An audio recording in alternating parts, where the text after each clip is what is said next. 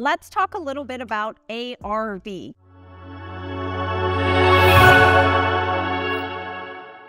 You hear coaches and real estate investors talk all the time about ARV, and people will often ask in our free Q&A that we do via our Facebook group, Lazy Girl REI, what is ARV? And it stands for after repair value.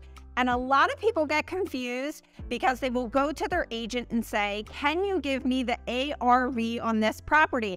And agents don't use that lingo. That's not the terminology that they typically use. That is really real estate investor lingo. So how do we get an ARV when we're talking to a seller? When sellers call in and our acquisitions reps are talking to them, they have a process by which they can get a ballpark ARV. It's not exact. So after repair value, what the house is worth when it's all fixed up. Seller calls in and you're on the phone with them, and the acquisitions rep on the computer screen is bringing up typically 3 different sources to figure out the value of that property. Number 1 is PropStream, okay? PropStream is a software that a lot of real estate investors use for marketing, to look at ARVs. They have a really cool heat map that tells you where values are going up and where the most sales are. It's a pretty awesome tool. It also gives you the value, the estimated value of the property, what they think it's worth.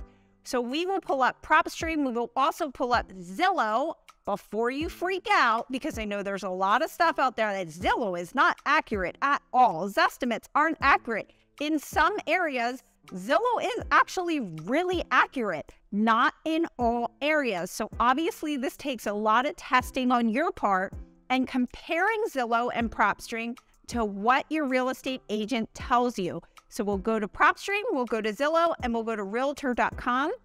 We get those 3 values, and then we take the average of those 3 values, and that's what we use as our ballpark ARV, or ballpark after repair value. So we can say to the seller, hey, Zillow says your home is worth $180,000. Does that seem correct? Because I know sometimes Zillow is wrong. And a lot of times sellers will say they don't know what their house is worth, but they know, y'all. They know. Because when you give them an offer and it is low, they'll say, do you know what my house is worth? And they'll spout off exactly what their house is worth. So this is a great way to get your foot in the door and open up the conversation with the seller about what their house is actually worth. Hey, Zillow says your house is worth $180. Does that sound right? Because I know they're usually wrong. You're not saying they're too high or they're too low. You're just asking for confirmation from the seller and opening up the conversation for them to talk about what they really think their house is worth. And a lot of times they'll say, oh, my neighbor's house sold for $190, but my house is in worse condition, so it probably won't sell for that, or something along those lines. So we take the average of those, but nothing is better than getting comps from your real estate agent to figure out ARV. So when we're on the phone with the seller, we quickly are looking up information through PropStream, Zillow, and Realtor.com. But afterwards, we are going to a local real estate agent and confirming ARV. But we don't say ARV to a real estate agent. We say, can you tell me what this house would be worth all fixed up in magazine-ready condition, okay? On a scale of 1 to 10, with 1 being the worst property you've ever seen and 10 being magazine-ready, can you tell me what this house is worth in magazine-ready condition? A lot of people are going to comment and say, there's no difference between what a house is worth as is and what it's worth in magazine-ready condition. That is not true. And I can tell you that's not true because we had an appraiser's assistant come on a call specifically for our students in our coaching program. And I asked her that specific question because there's so much confusion around it. And she said it makes a big difference if the home is rehabbed and in magazine-ready condition. So you want your agent to pull comps from other properties that are fixed up really nice and ready to go, magazine ready.